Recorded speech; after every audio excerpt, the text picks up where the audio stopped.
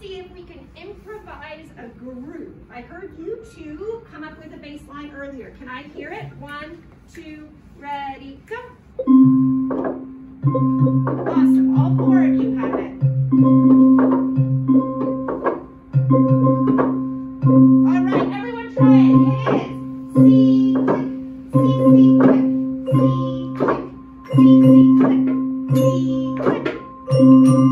Stop. Okay, we are building a multi-layered cake. That is our base of our cake.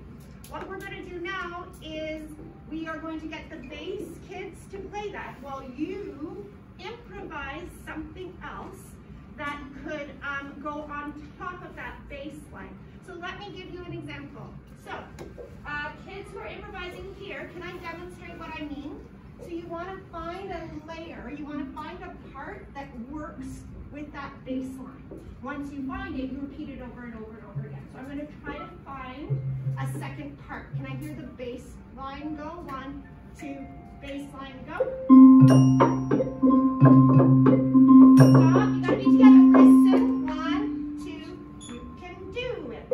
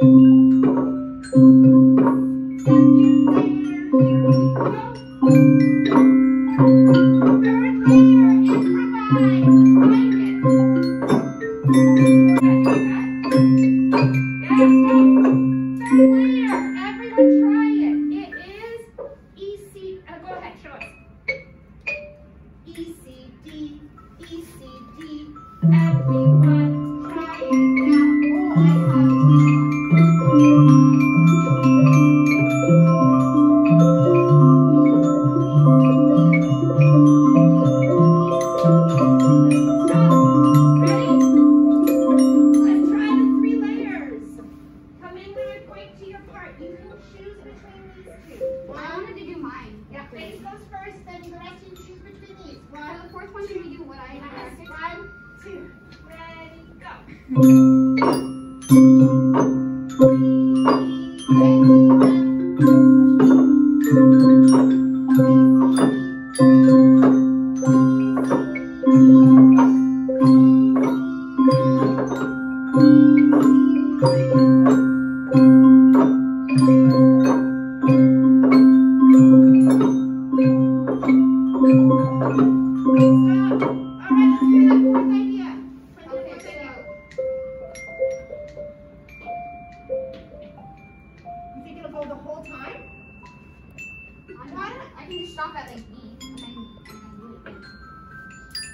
Let's all try it. So we start on So C, E, D, F, E, G, and You know what? I think we need a repeating pattern to make this work. Can we do bum, bum, bum, yeah, let's try bum, bum? Can we just repeat it? okay. C, E, D, F, C, E, D, F, C, E, D,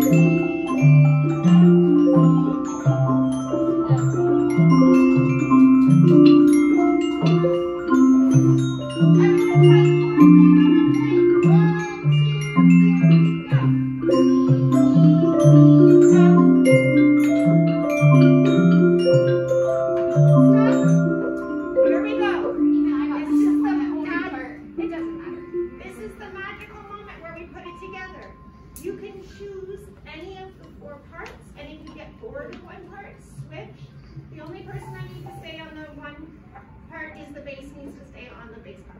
Who's doing first? Okay? Or no, Ready? not for fun. From the top, I'm going to bring it in like this, and you just keep going, and you can switch if you want, unless you're playing the bass, and then you're stuck on this part. We should call our piece. Wait, so I can change, right? Yeah. 1, 2, start with the bass. Here